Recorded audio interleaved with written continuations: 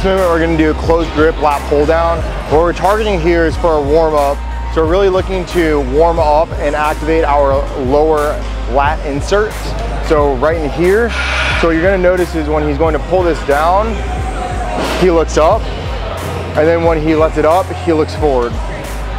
So right in there, it's gonna feel right in here. Yep, that's really good. And then he lets his head forward like you're looking through a window. Makes a difference. Get it deeper down. Come on. One more. Down.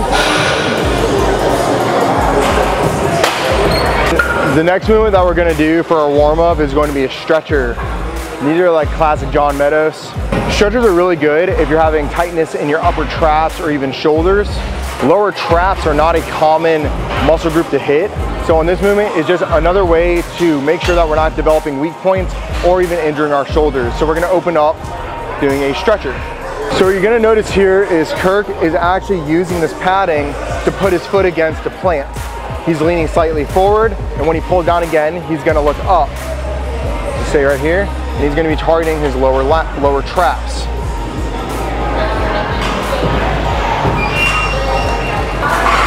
And on these, you don't want to go heavy. It's really just for that stretch. So he's letting it all out, letting everything stretch. Good. On to the next. We're going to be doing the machine's open. We're ready to rock and roll. So this is one of my favorite back movements. This is a hammer low row. When you're doing a hammer low row, when you're doing two hands at a time, it's probably about 50% harder than doing a unilateral. I usually like warming up and using both arms at the same time in the beginning. And the major reason is because it's gonna stretch your entire back forward. So he's letting it stretch completely forward, and then he's pulling it back. Notice when he pulls it back at the top of the movement, he's lifting his chest up slightly. This is gonna allow for a better contraction. He's able to get into his lower lats yet again, but it's mainly just gonna be the meat of the lat right here. But that stretch is really what's gonna grow a great back. So how often do I have a men's physique athlete train back? It's gonna be 1 to 2 days a week. If not, he's gonna have at least some type of stretching volume in if it's only 1 day a week. For the most part, it's gonna be 2 days a week though. For classic, it's a little bit different because if you need to bring up your legs, it's going to be 2, sometimes 2.5 days a week of legs. And then that 2.5 day a week of legs is going to be a back and a leg day, depending on if they have to bring up the posterior chain or anterior chain. My quads are already squeezing against my shorts at nationals, so super excited for that. Everyone should just have a balanced look in bodybuilding regardless. So, what do you think about the new weight change for pros? I like it overall. It won't be too much of an effect for myself with like my leg difference and whatnot, but like I think it's a good move in the right direction for the sport. Just so each division has its own particular look that it has, and I feel like that'll help keep men's physique within that particular look for the sport that it was like originally made to be, you know. At some contributing points, Kirk was talking about it actually being a look. Men's physique is a look, and that's a very hard concept for some people to get because they try to look at like the fine lines, like the division says X, Y, and Z, but at the end of the day, it's a look. Even in classic, it's a look. It's not just bodybuilding. It's overall structure, appearance, your facial expression. It's a look, and it's hard to put your finger on it, but when you see the look, you know the look. Yeah, for sure. Even thinking about like waist size and different things like that, and how your like joints, if you have smaller joints, a smaller waist, that's gonna add and accentuate how big and how like, and even having your shoulders, wide shoulders up top, super small waist, gonna accentuate how big you actually look, and then that taper is gonna really get to that look of almost like an upside down Dorito you kind of want to have in men's physique. So we're gonna call the division Becoming the Dorito. Yeah. Wait, enter the Dorito. Enter the Dorito. Enter the Dorito. Kirk's always out angling me. Look at this dude. Kirk is an NFL linebacker, so it's all good. Did you have a football background? Mainly wrestling. I played football, but I wrestled up through high school. I had some like different like smaller D2 and 3 schools want me to come wrestle, but ended up just pursuing my education more so. This wasn't really worth it, and I got into bodybuilding at that time, and so I was more focused on that and weight training, and it seems like it's panned out so far.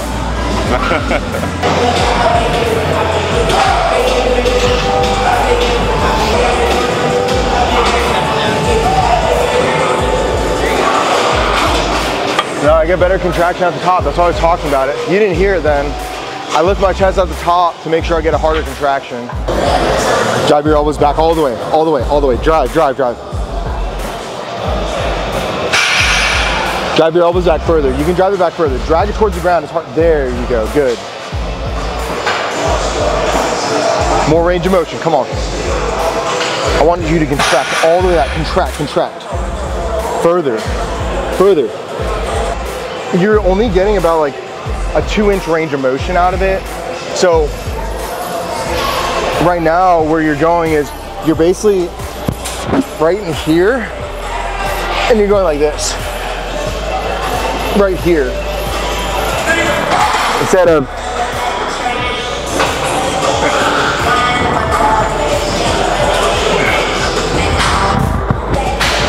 I feel like I need to pull up the thing.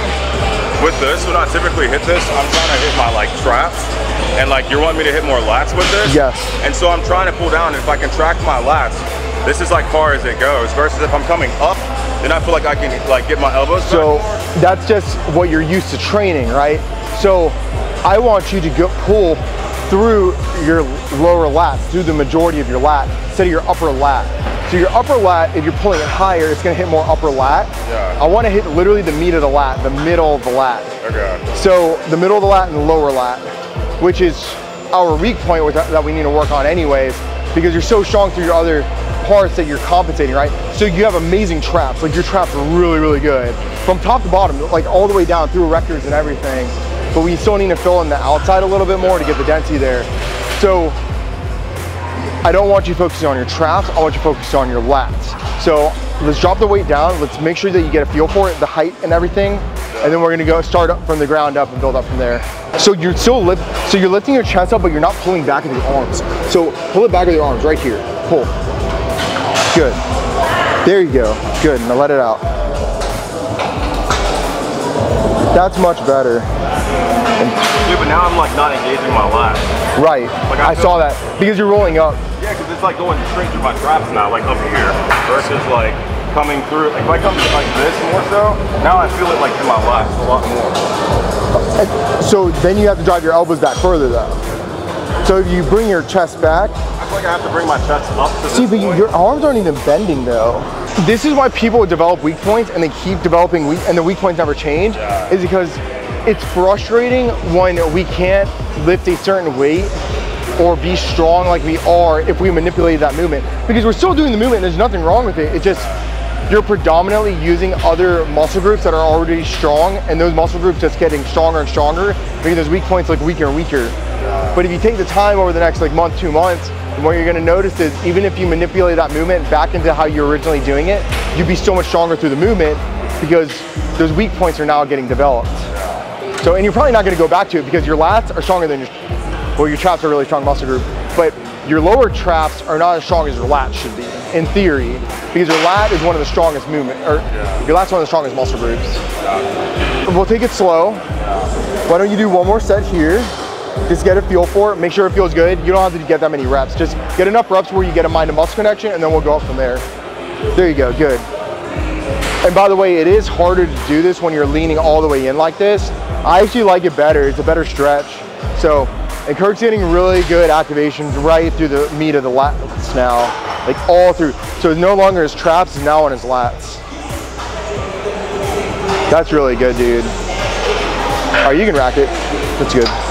A substitution for this movement is an incline dumbbell supported row. It's actually one of my favorite movements.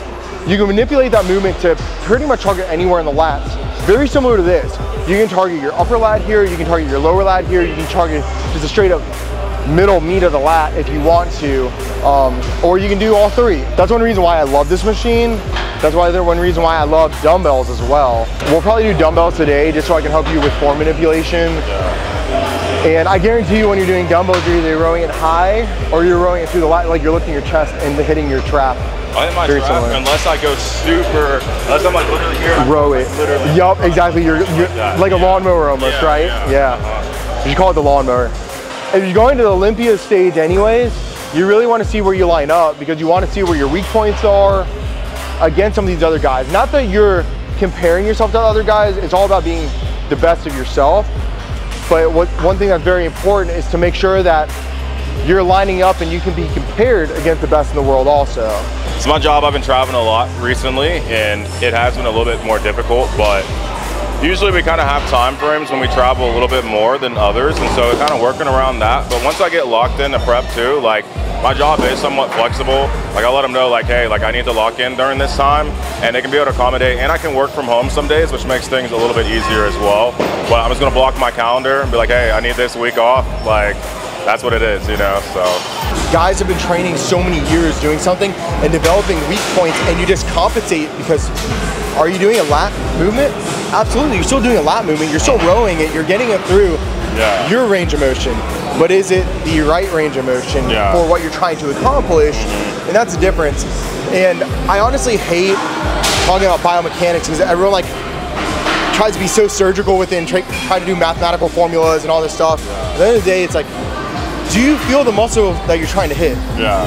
And if the answer is no, it needs to be changed. Well, for me, even on this machine, I always use this to hit traps instead of lats. It was never a lat focus. So to even like switch to that, to use the machine for that, has been like the biggest change, because like I've never targeted for that. So my whole like, my mind muscle connection, even when I'm just going through that movement, it's always just trap focus. So that's why it was like so difficult and frustrating for me to like convert over to like hit my lats through the same movement. Yeah, and traps are actually a relatively easy muscle group to hit. You have a shrug, maybe a rack pull or a deadlift, like yoking movements essentially, and then the only thing that you have for a lower lat is pretty much a stretcher, which you can use that for a lower lat movement for sure. I just think that the stretcher is probably a predominantly better movement for it. So, yeah, I mean, it's frustrating when you have to change up your form and kind of take that step back.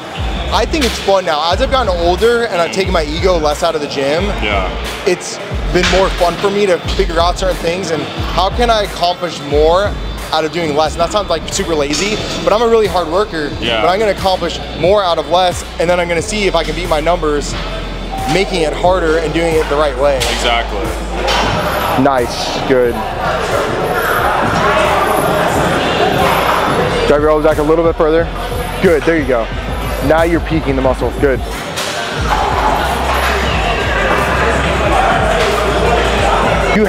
You still, even though you haven't felt that before, the crazy thing is, you still want to go through your upper lats and your traps, even trying to train like that, which is crazy. You're just so used to training like that. And I can see it literally, like your body literally, immediately, it wants to shift into the upper lats instead of the lower. It does, for sure. It's like I'm focusing so hard to keep it in that part of the muscle, and I've never felt my lat in that way before. Because like when you're hitting like the almost like the lawnmower type that we talked about earlier, you feel it more in kind of the outside, and you kind of get your teres and stuff kind of involved with it too. But like I've never felt that middle part of like my lat right in the meat like that before until like now. So it's just crazy because like I've been training since I was like 13. So like several years at this point, and just like never even felt that part of the muscle, you know? You mean a decade at this point? Yeah, exactly, like a decade. Several like, years? Yeah, no, like a decade at this point, and never felt that part of my back, like mind muscle connection, like freaking just firing through there like that before ever, so. And to take taking the ego out of it, he's actually going to be sticking with this weight today. He's not going up from here, which is very low for him for sure. However, what we're gonna do to increase his weight is we're going to go to unilateral. So we're gonna do bilateral, 3 working sets, 4 working sets maximum, probably 3 today. And then we're going to go immediately into unilaterals for 2 sets, which is unilateral movement on this. It's literally like 30 to 50% easier. So we can actually go up in weight from here, and he'll be able to still target his lats, but I guarantee that we see him trying to compensate and taking his muscles off the lats again and putting them onto the traps or the upper lat instead of the middle and bottom of the lat. No, because it is really humbling, because like when I would do this before, I'd have 4 or 5 plates on this and just like cranking it out, you know, like when I would be ego lifting and not focusing on the right part of the muscle. So now that I'm doing this, it is very humbling just to go back down to 2 plates, but I've never felt my lats so engaged like that before. So don't be an ego lifter.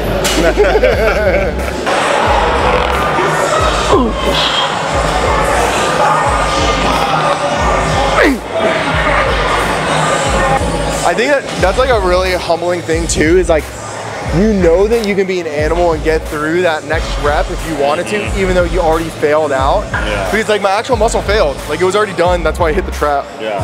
So it's like putting down the weight, that was true failure technically. Yeah. My muscle that I was trying to hit failed, or B, my mind wasn't strong enough to keep it on the muscle anymore. Yeah. 1 and 2, which I will hit mental fatigue usually before physical fatigue. Yeah. That makes sense. So most people can't even hit. I feel like a lot of people do. Because then it's like you're so used to your body's like natural pattern and what it wants to do, and it's hard to like stay so focused and locked in all that, especially when it starts to get heavy and you're just used to just going back to like what feels easier.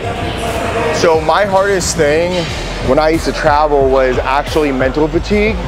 Physical fatigue, I could always push through like physical limitations, but the mental fatigue, when you mentally aren't there, your form breaks down and you end up getting injured. Yeah. It might not be that you're actually physically failing out from being tired. It could be that your mind's not there, keeping you on target for hitting the muscle group properly. Yeah, yeah. So that's why I always try to segment or do breathing habits before I do my next movement, so you can space out anything outside of the gym.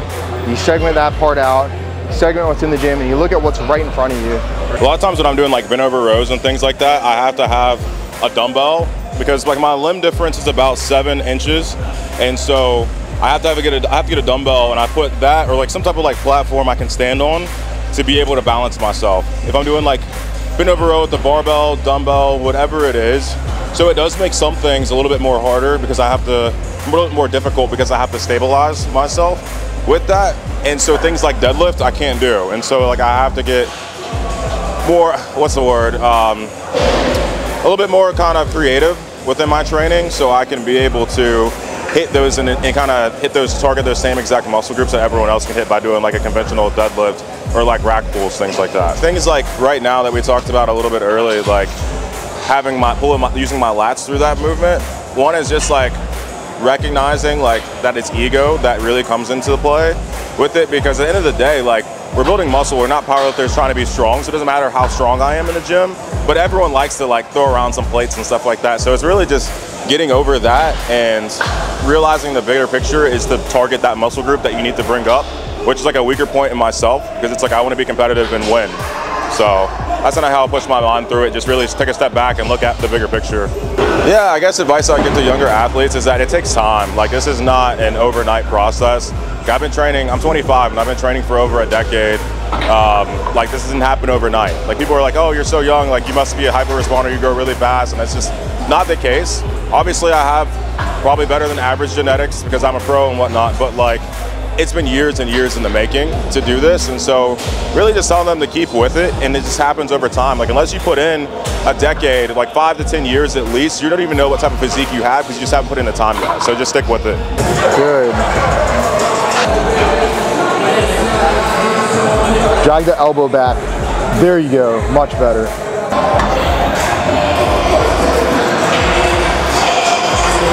Yeah, no, it just depends on what type of setup it is, because sometimes there's just like a straight flat pad, and so then I do have to use my core and just stabilize myself. But with this one, since it's like this, I'll put this foot here and then I'll put this foot over on this side so that I'm like still able to just like balance here. So that's just how I normally will be able to do this. The only problem with that is that when I'm trying to go forward is like range of motion sometimes may like get hit depending on what the machine is like. So with this one, we'll try it out and see, but I may just need to come back and come here, and then I just literally just have to balance, but I'll put my foot a little bit towards the middle of it, so then I can still be steady.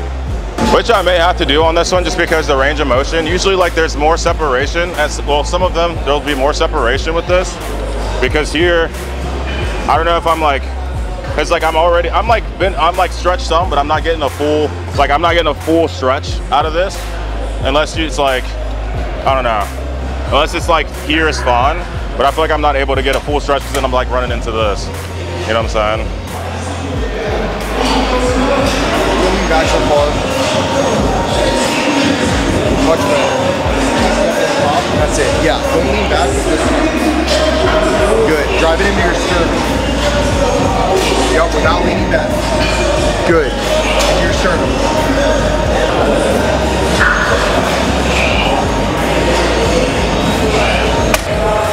the misconception on lat pull downs, rows, the whole nine is a lot of people lean back when they go to do the movement. When you lean back, it's only erectors. So for instance, if you're doing a back double bicep, the cue is don't lean back because it flattens out your whole back. You actually lift your chest up. When you lift your chest up, it activates your whole back. So earlier when Kirk was warming up with me, he was leaning back too much and on his lat pull down.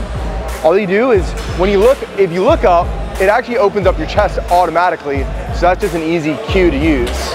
This movement right here, my life mentor literally forced me to sit upright and to drive it into my sternum. One of the most frustrating lifting experiences of my life. And you know what happened? My back grew. The old and the wise. Yeah. With great age comes great responsibility. Sorry, Spider-Man, you had it wrong.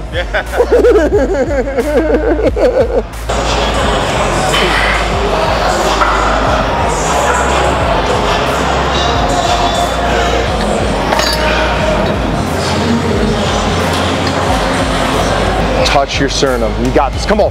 Get it back. You got the range of motion. I feel the range of motion in there. Good. Good. Come on.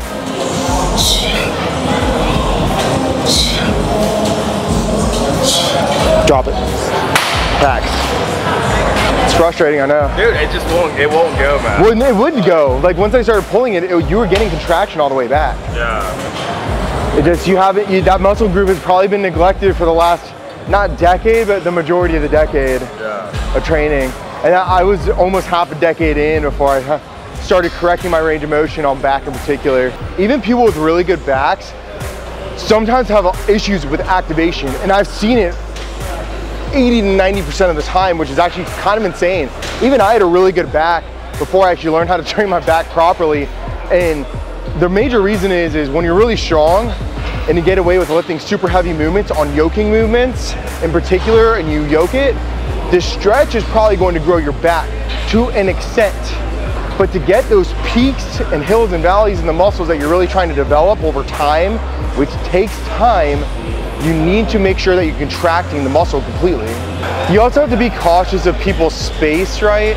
So that's probably the hardest thing for me as well, is when I'm recording in public, making sure that people are comfortable with me recording and making sure that they know that they're not going to be in the video, or that I'm like memeing on them, right? A lot of people do really ignorant things where they meme on people and they post it to YouTube and they make other people look bad. I don't like any of that.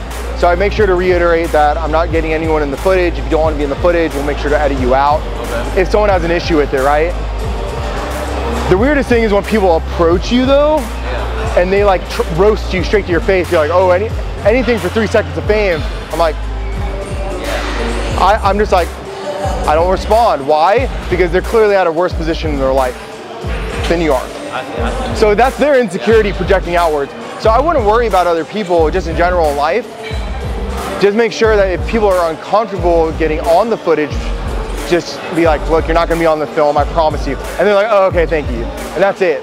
Because unfortunately, a lot of people make people look really bad on the internet a lot of times. You have people of Walmart and all that stuff. So I did it in Costco one time. You'll like this one. So this one was a little bit hard for me because Costco, it was like during mainstream hours, so it was just slammed. We showed up to Costco. The manager actually walked up to me and talked to me. They were probably gonna ask me to leave, but I was like, I promise you, I'm not getting anyone in here. I don't want anyone in my video. It's just supposed to be me saying how to save money in Costco, right? It's grocery shopping. So I wouldn't let it really get to you. I'll just be respectful of others more so than anything. It's easy.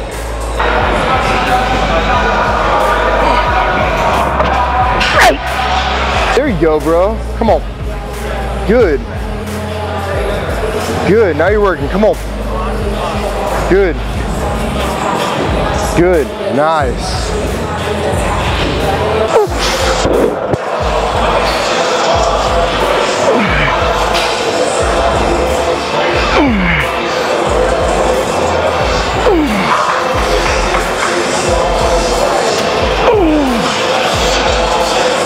Oh, come on.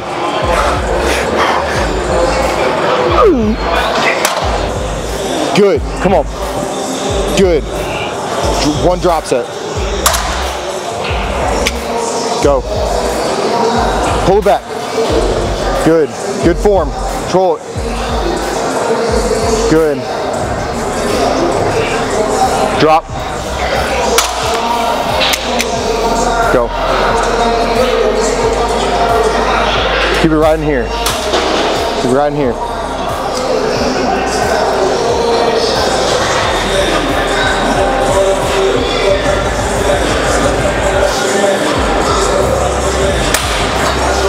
He has so much blood filling right now, you can see his skin turning red in the area. Look at that. He literally has red. Like his skin is literally turning red with the blood in the area. So we're closing out with pull-ups. I just did one set of pull-ups. It wasn't the prettiest set of pull-ups I've ever done. I got a few. I can do assisted pull-ups now to make sure my contractions are good. Really, I like ending with pull-ups because of the stretch. You either start with pull-ups or you end with pull-ups. Both are great ways to start or end the workout. However, I do like assisted pull-ups. Whatever is your natural rhythm is what you should focus on. I do really like holding a stretch at the bottom though, since that's really predominantly what we're going for during a pull-up. Pull it tighter into your body and pronate more. Wrist in more. Good. You should feel a harder contraction. Good. The more you supinate, so open it up more, the harder you contract the muscle. So Kirk right now has a really hard time supinating his wrist. So supination is kind of like holding a bowl of soup, right? That's the easiest way to remember it. So the more you can supinate or turn the wrist inward, the harder you can contract and peak your bicep. That was one of my major limiting factors for not being able to grow my biceps for such a long time. So Kirk is having a really hard time supinating his wrist. Another really important thing to do is you back down off the weight to give your body the ability to build up the auxiliary muscles and to actually work on the flexibility during that period of time. You'll eventually be able to supinate further and further. And once you can do it at that weight, then you can start working your way back up. But it does take time to build up. Not a lot of time, usually it's about like 1 to 2 months, but you take a step back to take a leap forward.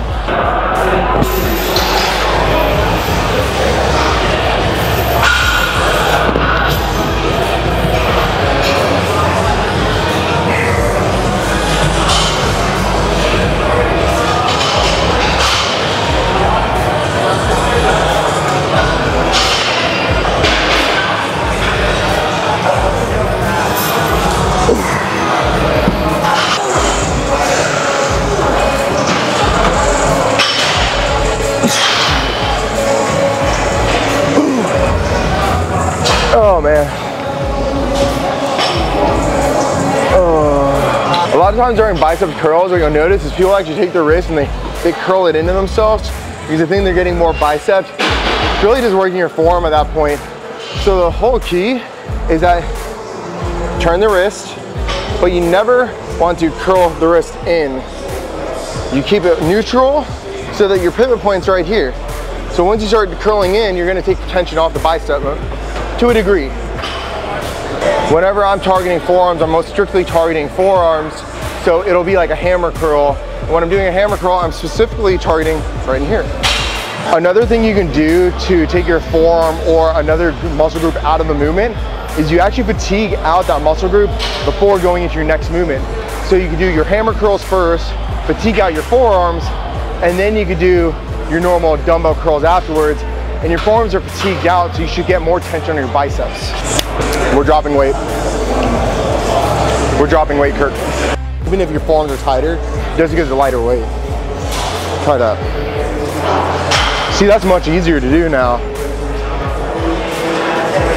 Good. Now I'm gonna supinate this for you. You ready? Dude, I can't even hold the dumbbell. I know. See, that's much better. Much better though. And then the other cue is you want to keep that as tight into your body as you can. So you almost want to curl it in front of the chest slightly. It's like Like the inside of the dumbbell should end inside of the chest almost. Like, yeah, there you go, right there. Should be contracting a lot harder right now. Good. A lot of people when they're curling, they curl and they end up to the outside of the body, right? So like they end up out here. If you think about with throwing an uppercut, right? How do you throw an uppercut? Why would you ever throw an uppercut out here? You throw an uppercut right here because this is where you're strong. So the same thing with the curl, you're technically curling through like an uppercut, right? And also if you think about it like an uppercut, when you uppercut, you actually throw back, right? When you actually throw your chest up like this, it rolls your shoulder back and it actually forces you to use your bicep. So you can basically dip the body. When you dip the body, it rolls the shoulder back, and then you curl, supinate in, and it ends, the inside of the dumbbell ends like almost in the inside of the chest, like almost to the nipple line.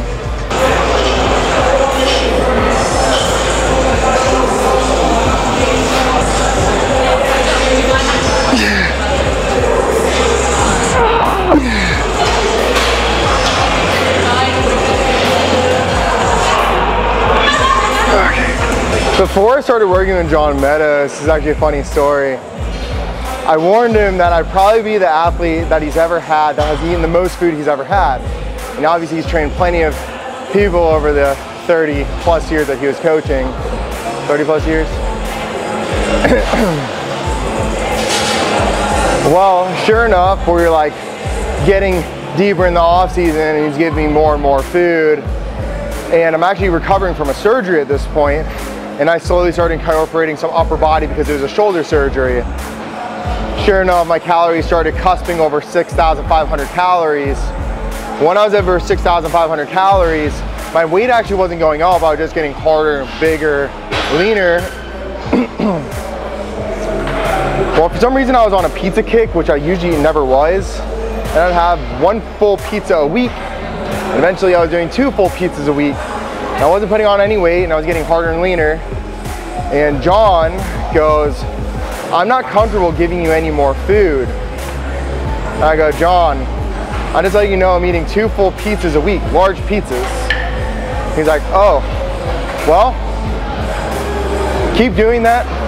And then he added a milkshake in with real ice cream with the milk. So that was my off season with John.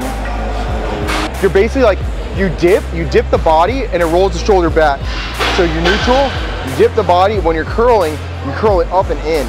It's a pinwheel curl, but look how hard the biceps contracting. And your elbow slightly goes forward, but the only reason why the elbow slightly goes forward is because you're contracting at the top a little bit further if you want to. So it's basically like multiple pieces of the movement.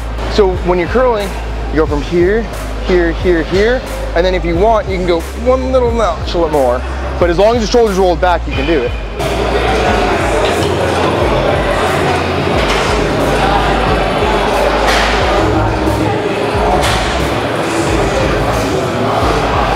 So it's technically more of a pinwheel curl than like a normal dumbbell curl because it's like you're technically like this, like it's like a rotational is what it is, but like it's a modified pinwheel curl because pinwheel curls you're technically like rounding off.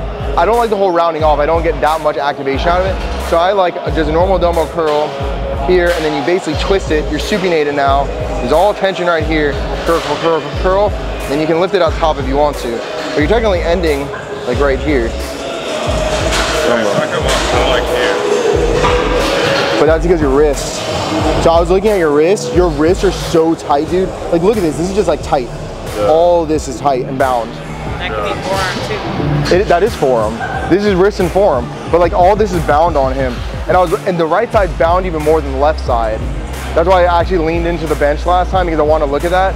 So what he's doing with his wrist is he's actually opening up his wrist down because his forearms are literally so tight. I used to do the same thing, by the way.